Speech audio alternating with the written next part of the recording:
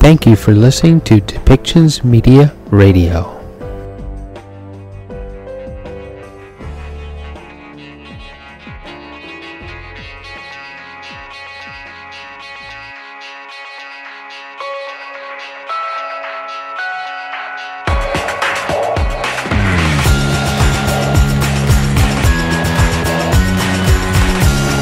Welcome to Policy and Rights, the show about government policy and human rights.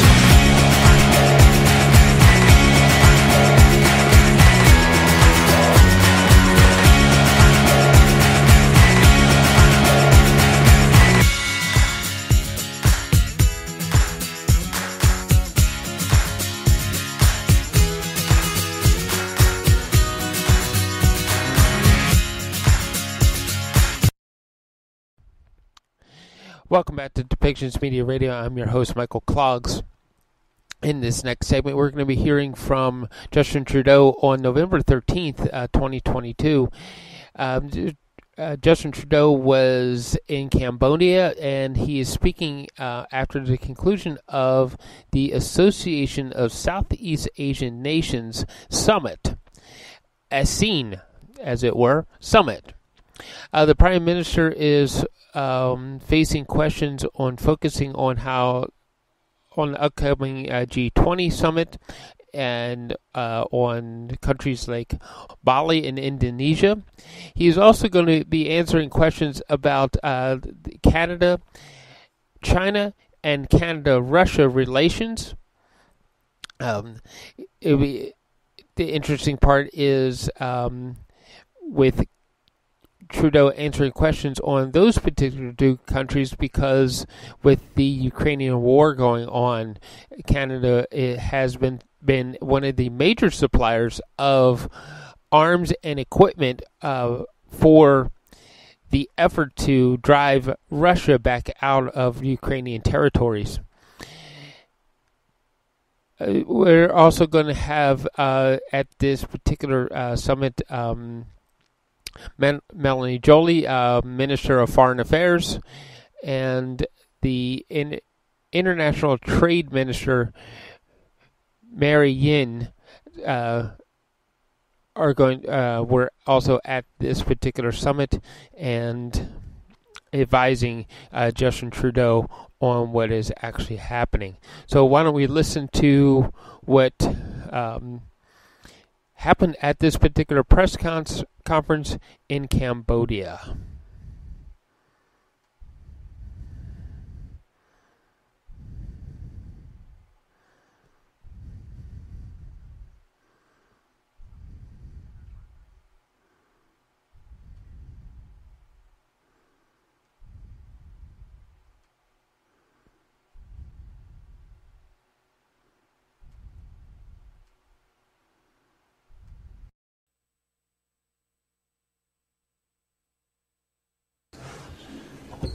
Hello everyone, thank you for being here.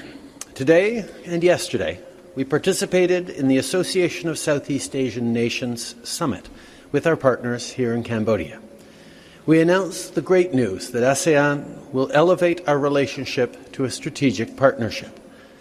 This is an endorsement of Canada's engagement in the region and a step forward towards much closer relations between our countries and our peoples moving forward. Expanding our partnerships and economic ties with countries here is critical for Canada. Earlier this week, Minister Joly announced our upcoming Indo-Pacific strategy. This will be a major shift to strengthen our engagement in the region in the long term. ASEAN is central to the Indo-Pacific region where we are right now. It's a growing hub for trade and investment that fosters open markets and creates good, meaningful jobs now and into the future as the Canadian economy grows. The Indo-Pacific is a priority for Canadians. Ensemble, les 10 pays membres de l'Association des Nations de l'Asie du Sud-Est représentent la 5e plus grande économie au monde et la 3e plus grande population. C'est une région qui a énormément de potentiel. Si on veut créer des bons emplois pour la classe moyenne et aider nos entreprises canadiennes à prospérer, on doit être encore plus présent ici. Il faut développer de nouveaux marchés. Il faut être compétitif. C'est comme ça qu'on va maintenir la position du Canada comme un vrai joueur mondial. Voilà pourquoi on est ici aujourd'hui, qu'on va être au G20 en Indonésie demain et qu'on va participer au sommet de l'APEC en Thaïlande. Yesterday, I shared that we'll be investing in a fund to help advance the negotiation of a free trade agreement with ASEAN. We'll also invest in a new Canadian trade gateway in Southeast Asia, a trade gateway that will help Canadian businesses expand into Indo-Pacific markets, linking them to incubators, entrepreneurs, and accelerators. These investments will mean more jobs for Canadians and more growth for ASEAN economies. While we invest to create more jobs and more opportunities for people, we're also working to build a more resilient future. Around the world, over the past years, we've been seeing flooding, hurricanes, and wildfires caused by climate change. The consequences of climate change are real for our communities and for our economies. Many countries in Southeast Asia, especially coastal ones with islands, just like Canada, are even more vulnerable to climate change. Over the next 5 years, we'll invest here in the Indo-Pacific region to increase international assistance to partner countries, including support for sustainable and climate-resilient infrastructure. We're also stepping up our work to protect the environment. Canada has world-class expertise in oceans management, and we can use this expertise to help. We're committed to keep the ocean healthy in the Indo-Pacific region, and we'll invest to create a new Shared Oceans Fund. This will include support for measures against illegal, unreported, and unregulated fishing. Keeping our oceans healthy is important for the environment, and it's also important for jobs, trade, and security. Bâtir un avenir durable, c'est aussi de s'assurer que tout le monde ait une chance égale de réussir. Plus tôt aujourd'hui, j'ai participé à un événement pour la paix et la sécurité des femmes et j'en ai profité pour annoncer qu'on va mettre sur pied un plan d'action en partenariat avec l'Association des Nations de l'Asie du Sud-Est. J'ai aussi annoncé un investissement pour aider des organisations canadiennes à promouvoir l'égalité des sexes dans la région Indo-Pacifique et encourager la réussite des femmes et des filles. Bien sûr, cette semaine, je vais continuer de dénoncer la guerre illégale et brutale de la Russie en Ukraine. C'est une guerre qui fait des ravages horribles et qui a des répercussions partout dans le monde. Poutine a créé une crise énergétique, de l'insécurité alimentaire et de l'inflation à travers le monde. Plus que jamais, c'est le moment de collaborer pour faire face à ces défis. Canada is home to some of the largest diasporas of Southeast Asians in the world. To continue strengthening ties between our peoples, we'll expand the successful Canada-ASEAN Scholarships and Exchanges program. Southeast Asian students enrich our universities and communities, and we want to provide them with even more opportunities to study in Canada. We're here this week to make Canada more competitive and to show the world what we have to offer. We're deepening and strengthening our engagement in the region for the long term, and we're focused on creating jobs and opportunities for Canadian businesses. I look forward to continuing this work at the G20 in Indonesia, at APEC in Thailand, and over the months and years to come. Merci beaucoup tout le monde. Je prends vos questions. Thank you, Prime Minister. And I'll start with the Canadian reporters. One question, one follow-up. Hi, Mr. Trudeau. Mackenzie Gray with Global. We've reported that CSIS gave you a briefing that in 2019 China interfered in the Canadian election. At the G20, you're going to be sitting beside Xi Jinping. Are you going to raise this issue with him? Let me first highlight something that Canadians can be reassured by. We created a special independent commission made up of top officials and security experts to ensure that our elections continue to be free and fair in Canada. And in both the 2019 and 2021 elections, they reported that our elections unfolded with integrity. So Canadians, yes, why we need to be mindful about the real threats of foreign interference that exist at home and around the world. They can also be reassured that our institutions are strong, that our democracy is strong, and that we have measures in place to ensure that people know about it if anything does happen. But of course, we're always going to engage with leaders in ways that highlight concerns of Canadians, that stand up for our values and underscore preoccupations that Canadians have about things going on in the world. That's one of the reasons why these summits are so important, to bring people together. And we're going to continue to make sure that Canadians' preoccupations, but also Canadians' opportunities are highlighted in the world. En français, s'il vous plaît. Je veux mettre quelque chose au clair tout d'abord. On est bien sûr toujours préoccupé d'assurer que nos élections soient rigoureuses et faites comme il faut. C'est pour ça qu'on a créé un comité de hauts fonctionnaires et experts en sécurité pour s'assurer que le déroulement de nos élections se passe avec intégrité. Et dans leur rapport sur les élections de 2019 et 2021, ils ont confirmé que notre processus électoral a demeuré intègre. Je pense que les Canadiens sont très conscients qu'il y a des acteurs dans le monde qui veulent déstabiliser différentes démocraties, mais ils peuvent aussi savoir qu'au Canada, on a la résilience et on a une force d'institutions et de démocratie qui continue d'être robuste et intègre. Mais bien sûr, par rapport aux conversations qu'on va avoir avec différents chefs d'État pendant ces voyages, on va toujours souligner et les préoccupations des Canadiens et soutenir nos valeurs et amener les opportunités que nous avons pour créer plus de prospérité pour les Canadiens et pour nos partenaires à travers le monde. So you're saying you're willing to have conversations with other leaders, but I just want to come back to the question and drill down on Xi Jinping. Are you going to raise this specific issue with him? As always, I will raise issues of human rights, issues of matters that preoccupy with Canadians with any and all leaders that I engage. En français, s'il vous plaît. Okay.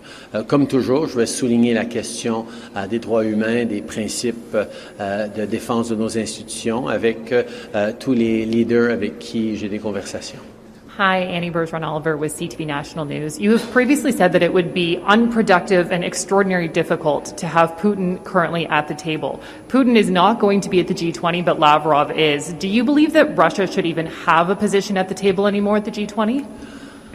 I think because the biggest question that we are facing in the world right now as a global economy is in part the instability that flows from Russia's illegal invasion of Ukraine, the energy crisis that has flowed from it, the inflation crisis that has flowed from it, the food crisis that has flowed from Russia's illegal actions.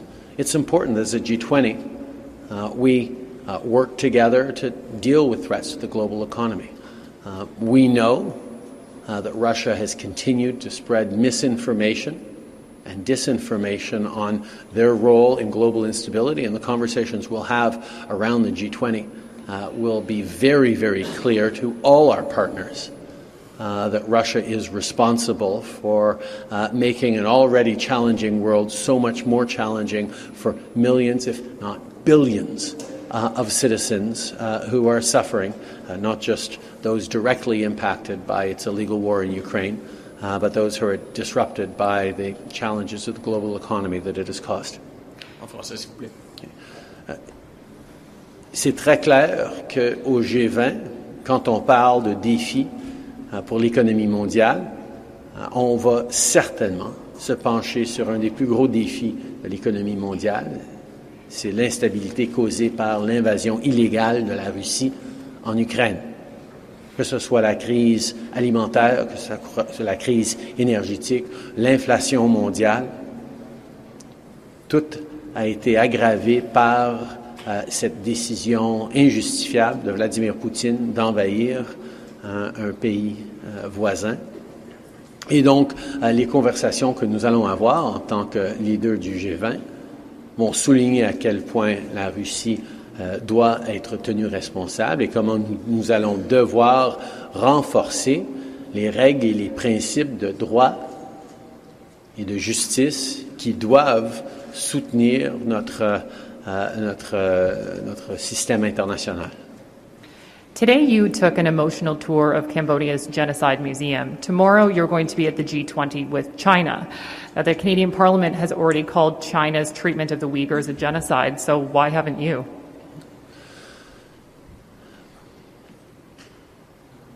As I've seen when I visited the Shoah Memorial, the Holocaust Memorial in Israel, as I've seen as I visited the Holocaust Memorial, the Genocide Memorial in Rwanda, as I saw today, visiting and seeing the history of the genocide that happened here in Cambodia, the word genocide, acts of genocide, are things to be taken incredibly seriously as a world. And we have objective, historical, expert processes to put in place those words and those designations. We continue to call out vicious human rights abuses around the world, including against the Uyghurs in Xinjiang by the Chinese government. But designations of genocide need to be made by proper international authorities. Je vais vous entendre en français là-dessus, s'il vous plaît. On peut voir à travers le monde les résultats de génocide, que ce soit en visitant des mémoriaux à l'Holocauste, que ce soit quand j'ai visité le musée du génocide rwandais, que ce soit aujourd'hui où j'ai vu les atrocités perpétrées dans le génocide ici au Cambodge. C'est un mot, une désignation lourde de valeur et d'importance dans le monde. Et ça doit être par des processus fiables et indépendants qu'on utilise ces mots-là pour ne pas risquer de ternir le poids des événements de génocide reconnus à travers le monde. Mais nous avons toujours reconnu les actes de violence et les attaques aux droits profonds et fondamentaux des gens qui se passent en Xinjiang contre les Ouïghours perpétrés par le gouvernement chinois. Et nous allons continuer d'appeler pour plus de transparence, plus d'ouverture et plus de responsabilité du gouvernement chinois pour ces actes horribles. Bonjour, M. Trudeau, Louis Blouin de Radio-Canada. Si vous en avez l'occasion pendant le G20, est-ce que vous allez vous adresser directement, interpeller personnellement Sergueï Lavrov? Tout d'abord, Vladimir Poutine et le gouvernement et l'administration russe savent tous très bien la position du Canada, que leur guerre illégale en Ukraine est non seulement dévastateur pour les gens en Ukraine, mais déstabilise l'économie mondiale.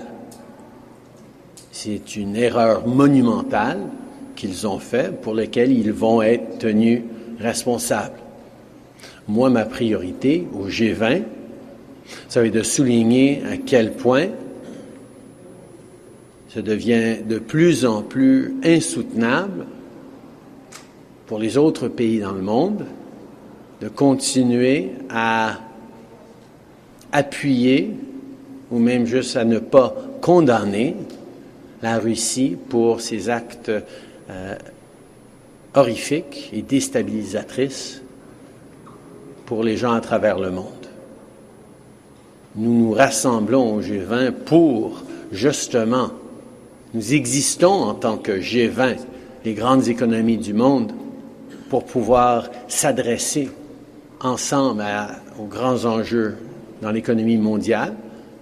Il y a très peu de grands enjeux qui ont autant d'importance ces jours-ci que cette erreur monumentale que Poutine a faite en envahissant l'Ukraine, en déstabilisant l'économie mondiale. In English, please.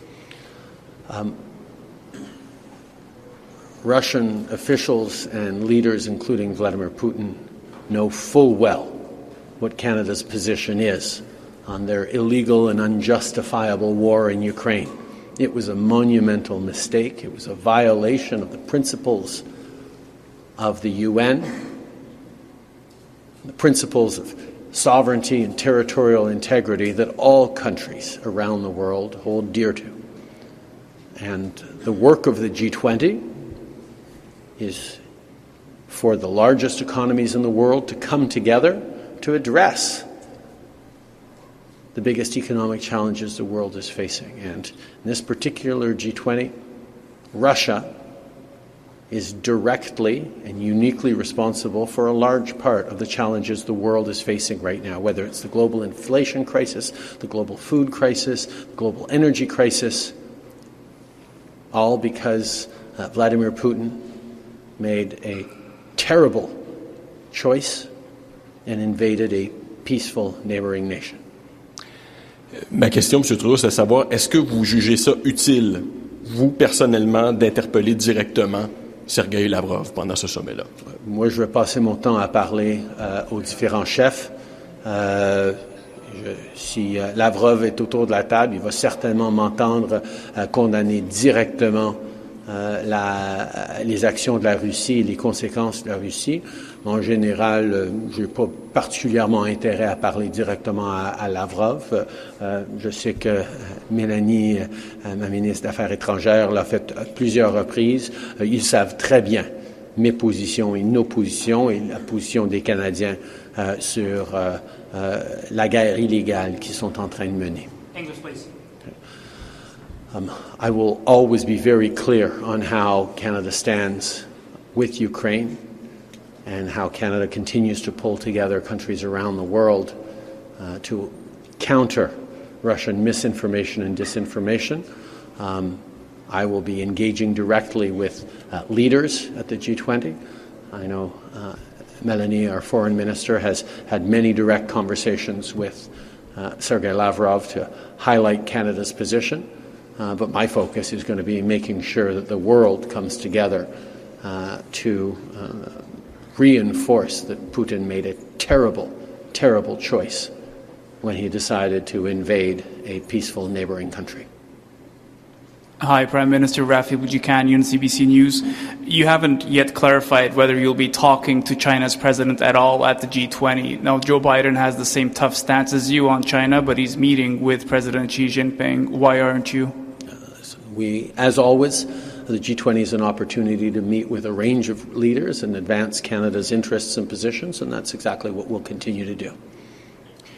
And just on matters back home, we're watching hospitalization rates skyrocket at the moment. Ontario is going to start urging people to publicly wear masks again. Are you considering bringing back federal public mask mandates? The single best thing Canadians can do to prevent our hospitals from getting overwhelmed, to keep themselves and their loved ones safe during the coming winter months, is to make sure your vaccinations are up to date.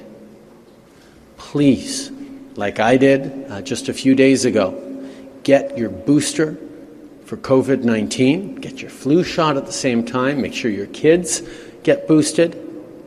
Canada made it through the first waves of COVID-19 better than many other countries in the world, both on the health side but also on the economic side, because Canadians stepped up with some of the highest vaccination rates of anyone in the world. And if we want to have a better winter than many other countries will, we need to do what we know how to do. Go out, get vaccinated for yourselves, for your loved ones, and for the frontline health workers who are struggling, as always, with a rise in cases as winter approaches. Hi, Prime Minister. Tom Perry, CBC. Sergei Lavrov actually walked out of a G20 meeting in July when Russia was criticized for its invasion of Ukraine. I'm wondering if you or other countries are planning any kind of gesture, symbolic or otherwise, when Mr. Lavrov speaks at the G20. We're continuing to look at the best way for us to highlight our disagreements with the kinds of misinformation and disinformation that Russia has consistently put forward. Our focus is going to be very much on ensuring that all countries in the G20 understand the responsibility that Russia holds for the challenges facing citizens in all of our countries and indeed in countries around the world. I have a strong suspicion that the Russian representative will not like what he is going to be hearing from a large number of us at the G20, highlighting the lies that Russia continues to try and peddle in the world as it eschews its direct responsibilities for global instability, for economic hardships, and for increasing food insecurity all around the world. Is there any reason, though, for you to sit there and listen to Sergei Lavrov if he's going to be giving the same Russian line as before? I will be focused on listening to leaders. I'm not even sure that Lavrov is going to be speaking. Okay. Moi, j'ai toujours l'intention d'écouter les différents chefs d'État qui seront là. Je ne suis même pas sûr que je vais avoir l'occasion d'entendre M. Lavrov. We'll take one last question. Hi, Prime Minister. Dylan Robertson with the Canadian Press. Going into the G20, do you have any fear of undermining the chance of consensus on various issues by pushing to isolate Russia when other G20 countries clearly don't share your views? The G20 was pulled together by former Canadian Prime Minister Paul Martin as a way for the largest economies in the world to come together despite all their differences in approaches and styles of government and values, but to allow a place for these countries to come together to talk about the big common issues we're facing around the global economy.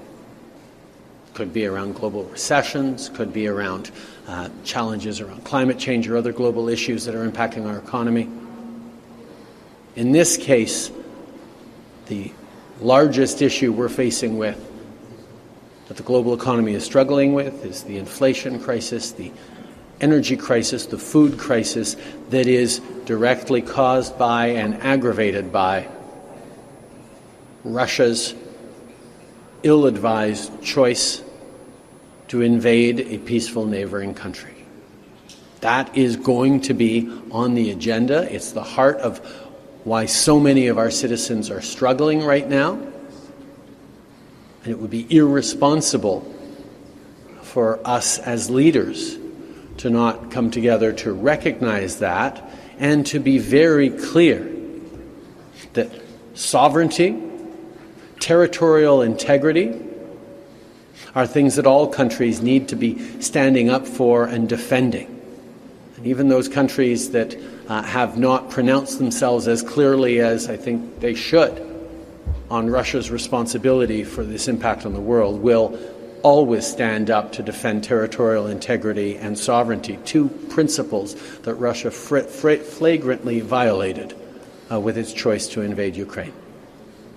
And a question for you, Prime Minister, and hopefully both your ministers as well. Coming out of the Chinese Communist Party Congress, what is it that worries each of you the most about Xi? I think we're all seeing that China is taking a more active role in the world and the global economy. We need to figure out how to engage with it in a way that is consistent not just with our values, but our interests as Canadians. There are some situations that we're going to be challenging them directly on human rights, on use of coercive diplomacy, on lack of respect for the rule of law. There are other situations, whether it's on climate change or certain parts of global trade, where we're going to have to figure out how to work with them. But we're going to do it with clear eyes and strong positions around our values to make sure that everything we do is about standing up for Canadians, standing up for opportunities for Canadians, because that's what people expect, and that's what we'll continue to do. But happy to turn it to Melanie. OK, vous répétez en français.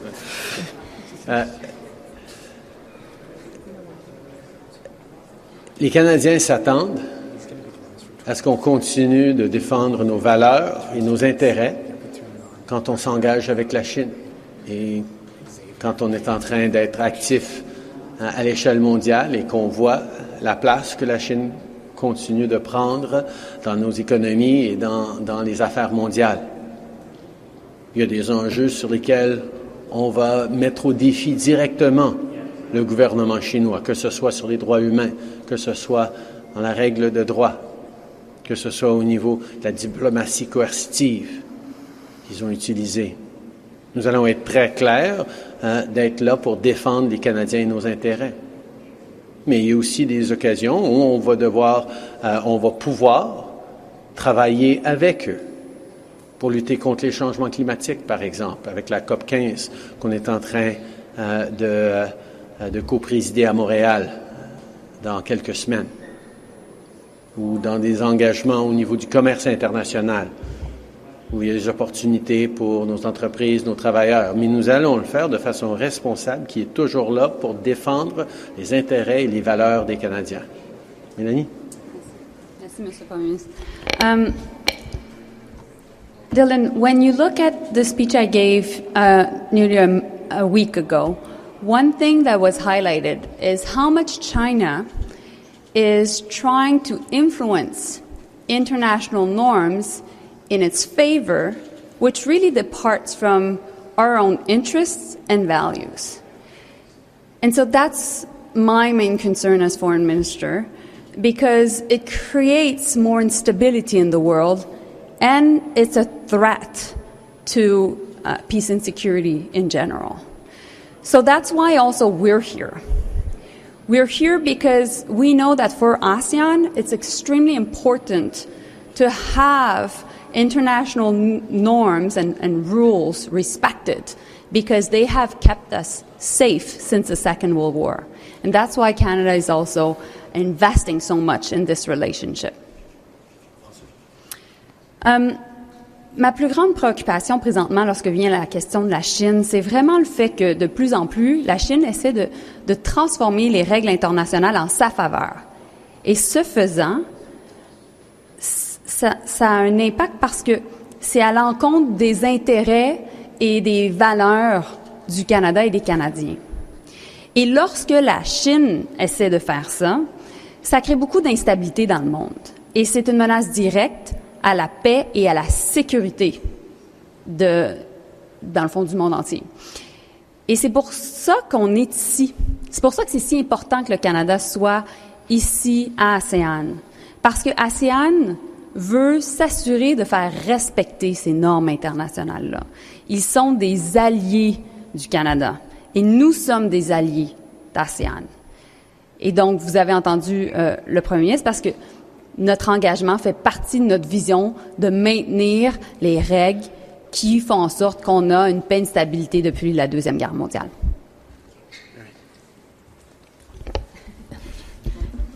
Thank you very much, Prime Minister. We've been really clear, particularly with Canadian businesses. I've certainly been clear as their trade minister and their business minister that we will support them wherever they operate in the world, including in China. But as Minister Joly has said, we also want to make sure that businesses understand the kinds of risks that may be there for them, and to pursue their economic interests, understanding the kind of risk that they may be taking on. So we will continue to support Canadian businesses, particularly in trade, and that work will continue. Thank you, everyone. This is what ends press conference. C'est ce qui met fin à la conférence de presse du Canada. Okay, so Michael Clogs here again, your host on Depictions Media Radio. And next we're going to hear from Melanie Joly, Foreign Affairs Minister for Canada, as she speaks about aid for Ukraine, Canada and China relations, as she is still in Bali and in Asia, talking about G20 summits along with Justin Trudeau. In her remarks, she will be responding to journalists about questions and comments on Canada's announcement for $500 million in additional military aid for Ukraine, and its announcement of additional sanctions against Russia and Canada-China relations. So let's listen to what Melanie Joly has to say as she is joined with her assistants.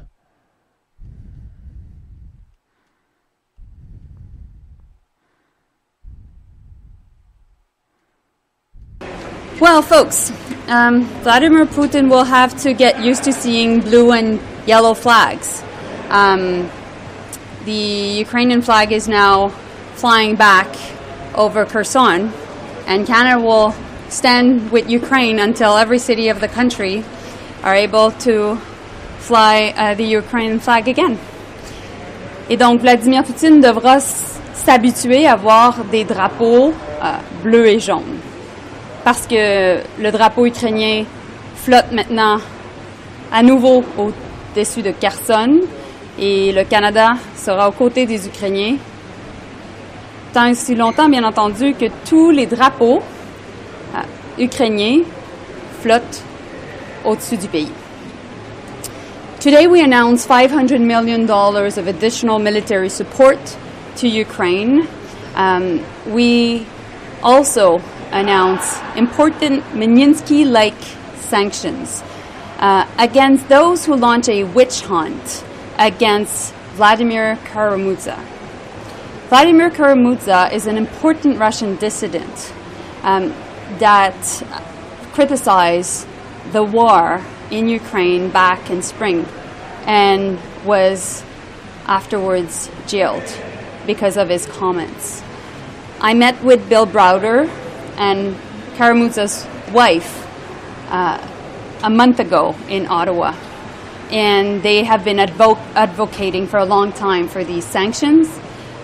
We will be making sure that the 23 individuals sanctions are also sanctions by other countries, including the U.S. and the EU, and I promised Karamuzza's wife that Canada would be leading on this very issue. So that's why it's an important announcement we're making today. Vous avez entendu un peu plus tôt la nouvelle.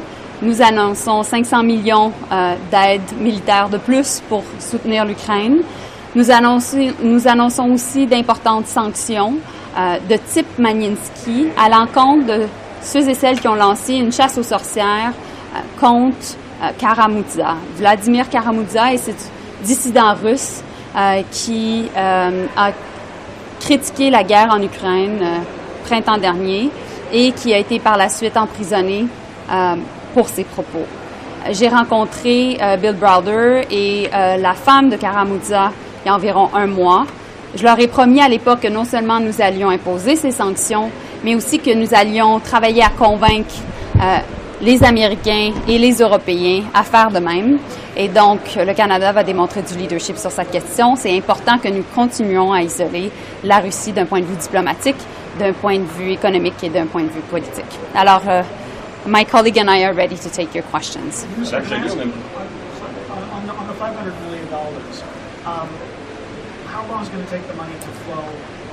What's it going to buy, and where's this equipment going to come from? So I've already mentioned that it will be military support. Our goal is to make sure that the troops in Ukraine on the ground have access to additional military support soon, and we'll have more details to provide in the coming days and weeks. And I know my colleague, Minister Anand, is working on this issue. And can you explain how the sanctions are going to work then? They're magnificently tight. Yeah. What will this allow you to do? So what we're doing is we're using the CEMA legislation, but what we're doing is we're imposing sanctions based on human rights violations, which is really rarely done. And that's exactly what Bill Browder was asking us to do. And we decided to basically do it because it's the right thing to do. Madame Joly, j'aimerais savoir si vous êtes prête à signer, ou si le Canada en fait est prêt à signer un communiqué final à la fin du G20 si le nom de la Russie apparaît dessus. Est-ce que vous êtes prêt à signer un communiqué final conjoint avec la Russie si on enlève peut-être les questions ukrainiennes, chaîne d'approvisionnement par exemple, d'autres enjeux, ou est-ce que vous allez vous retirer d'un communiqué final? Mais premièrement, les négociations en cours, donc on va laisser les directeurs politiques faire leur boulot. Ce que je peux vous dire par ailleurs, c'est que la question de l'Ukraine, elle est au cœur de notre politique étrangère. On la soulève à tous les forums. Nous le faisons encore au G20 et nous le faisons de concert avec nos alliés, certainement avec les autres pays du G7. Donc le Canada pourrait signer un communiqué conjointement avec la Russie. Il est très important que nous continuons à, comme je disais, isoler politiquement, diplomatiquement, économiquement la Russie et en même temps que la question de l'Ukraine soit au cœur des conversations que nous avons ici au G20. Mais est-ce que vous allez signer ou pas un communiqué si la Russie le signe aussi? Comme je vous ai dit, le plus important, c'est qu'on laisse les négociateurs faire leur travail, mais puisque le conflit en Ukraine a un impact international et a un impact particulièrement sur la question de l'inflation. Le G20 est un forum où les discussions ont cours sur des enjeux économiques. Alors, les questions de sécurité et ce qui se passe en Ukraine ont un impact direct sur l'économie. Alors, c'est évident qu'il faut en parler. The Indonesians, there's reports that the Indonesians have approached a number of Western countries, including Canada, to put a little water in their wine when it comes to approaching taking towards Russia, bid to get a treaty to sign. Have the Indonesians approached Canada and said, we need you to soften the stance on Russia? I don't think any country would say that to Canada. We've been very principled in our approach towards the Ukrainian conflict. What I can tell you, though, is Indonesia is between a rock and a hard place. I was here back in May dealing with the Indonesian foreign minister and also with the president to find ways for Indonesia to be able to deal with this very important issue, which is the war in Ukraine and its impact on the global economy. So Canada's work is always to make sure that we can bring countries along, that we can find ways to address even difficult issues, and that's why we've been having many ongoing conversations with Indonesia. There's been some rumblings around the G20 since we've been here that some of the Western countries are considering walking out of the space. Is that something? We are always coordinating with our allies on this very issue, and I'm in contact with many of my American and European colleagues. On China, the Australians met with Chinese officials yesterday at ASEAN. Biden is meeting with Xi right now. The Australians have a meeting tomorrow with Xi, and so do the French. So is Canada purposely not meeting with Chinese officials or representatives, or are we being frozen out from the conversations? Well, I was back in July here in Bali for the G20 foreign minister meeting, and I had a very important conversation with my Chinese counterpart, Wang Yi, and we've been engaging with China on the very important issue of biodiversity, because in less than a month there will be a conference held in Canada, in Montreal, on biodiversity that will be under China's presidency. And so it is important for Canada to continue to have these open channels with China, but at the same time, our stance is clear. I've made an important speech last week, and this is how we will deal with China going forward. Well, respectfully, that was then, and this is now. So has Canada reached out to China to have a meeting, or are they not interested in meeting with Canada at all? Of course, I'll have discussions with my counterpart as I'll be sitting next to him throughout this G20.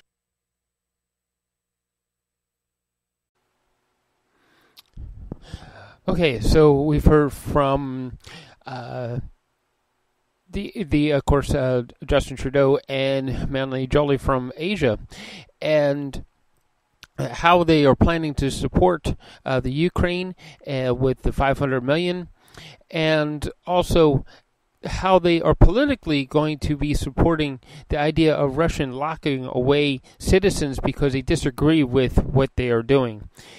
In certain parts of the world, we just don't have the ability to speak freely about how we feel about what our government is doing. We can't say that, hey, our government did wrong. We are lucky here in Canada, in the United States, as well as Great Britain, for all of you who are listening, that we can actually say, no, we did wrong. That we can cast a ballot that says, hey, we want to see change. And we've seen examples of that across all three countries, and we're watching this particular thing happen as the Republicans in the United States have tried to suppress votes and have been very unsuccessful at suppressing them. We have also seen that in our social media, where there are reports saying that social media is going to die out, and the idea is that the corporate response to that is we need to silence some of the people who are speaking truth. With that, I want to thank everybody for listening. Please do subscribe to Depictions Media on whatever platform that you're listening to us on, and support independent media who is just simply trying to tell the truth without the corporate story.